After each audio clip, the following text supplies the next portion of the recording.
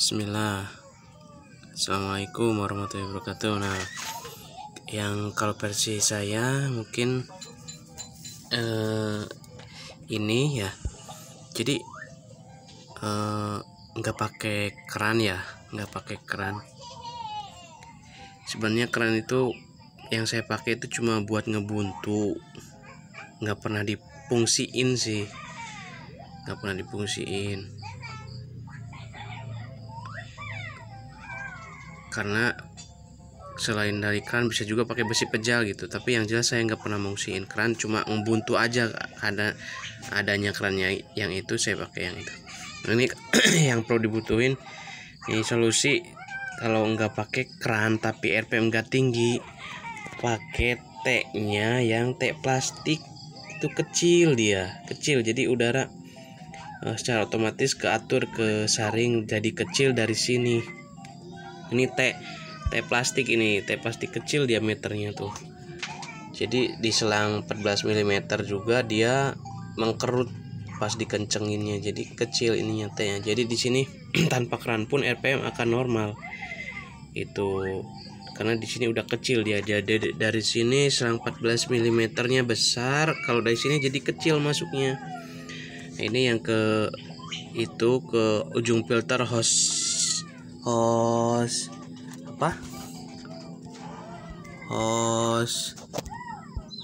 itu ya, yang dingin ya, AC ya ini.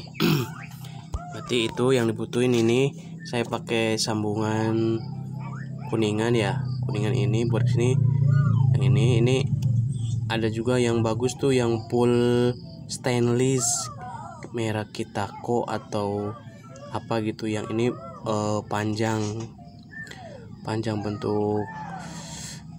bentuk apa ya, lingkaran panjang gitu. Ininya full stainless putih, warna putih itu lebih mahal dari ini. Kalau ini yang murahnya itu bagusan yang itu full stainless.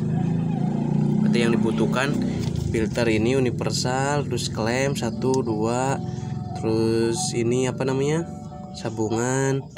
Nah, ini selang secukupnya, saya pakai 14 mm. Nah, terus ini klem juga tadi 2 ya, 3 4 5. Nah, ini T.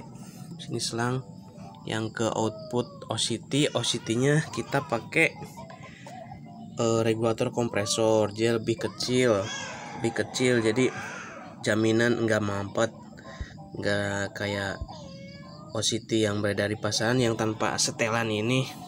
Itu kadang baru beli juga udah mampet. Nah, kalau ini ada setelannya gitu, di setel di paling tekanan terbesar. Ini keni kuningan juga, yang drat sininya yang enggak ada dratnya, yang ininya yang ke regulatornya ada drat, yang ke sini enggak ada. Tapi ini universal sih, fleksibel, bisa pakai apa aja, yang penting fungsinya jadi untuk sebagai elbow. Ini juga nah gitu, jadi nanti tinggal dibuang dari sini oli itunya, tangkepannya gitu kan. Nah, kelebihannya dia kecil dimensinya ya. Nah, ini dari input output PCP dia masuk ke input regulator, di outputin ke sini, di bypass lagi, di bos sama udara segar yang dari sini itu ke sini.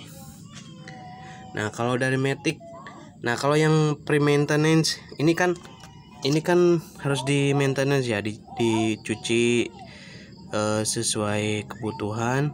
Nah, kalau yang pre maintenance ininya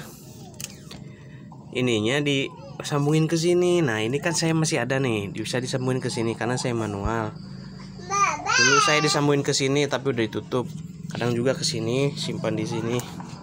Nah, ini kalau ke sini pre maintenance itu nggak usah dikontrol, maksudnya nggak usah kayak gini dibersihin, perlu dibersihin ya.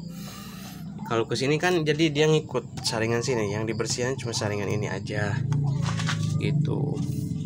Nah, kalau matic saya bisa juga sih matic yang dari sininya di bypass kalau di Getz ya.